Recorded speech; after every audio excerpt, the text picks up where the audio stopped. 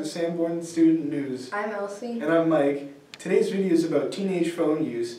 In our lives today, technology has made a big impact.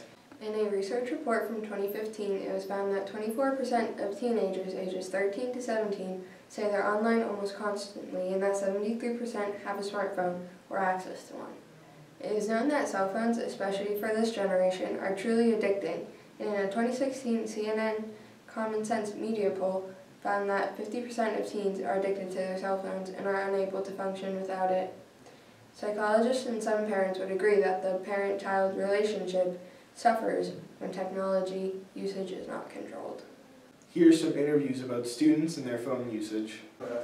How many hours a day do you think you spend on your phone? Maybe only probably under an hour, but I use a lot of other electronics. At one point, from Thursday to Friday, I was on for 27 hours.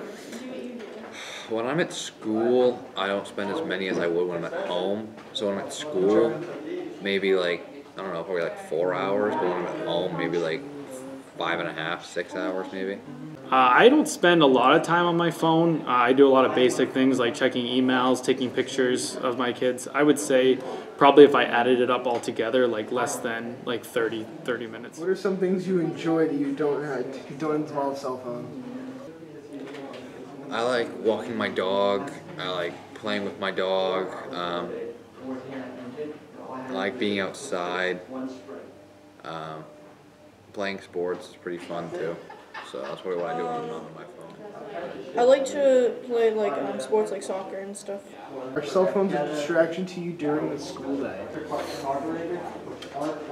If someone Snapchats me, I'll look at it, but I probably wouldn't open it. So to me, they're not really a distraction, but to some other kids, they can be a big distraction.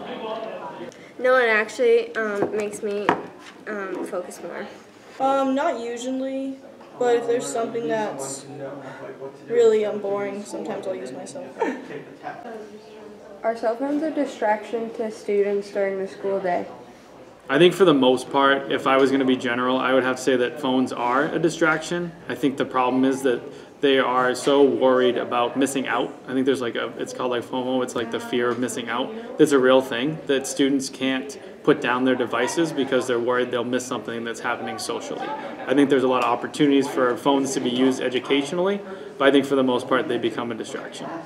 Do you think technology has any impact on our generation? Do I think it does?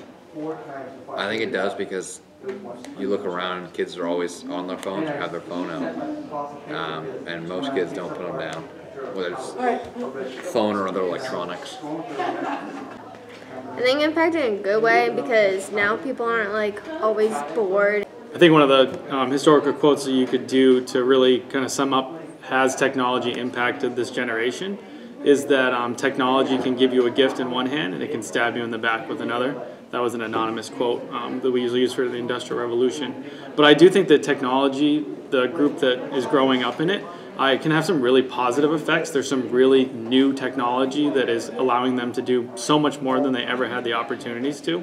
But I also feel like the technology is also kind of has a mind of its own sometimes. Thanks for watching. See you next time.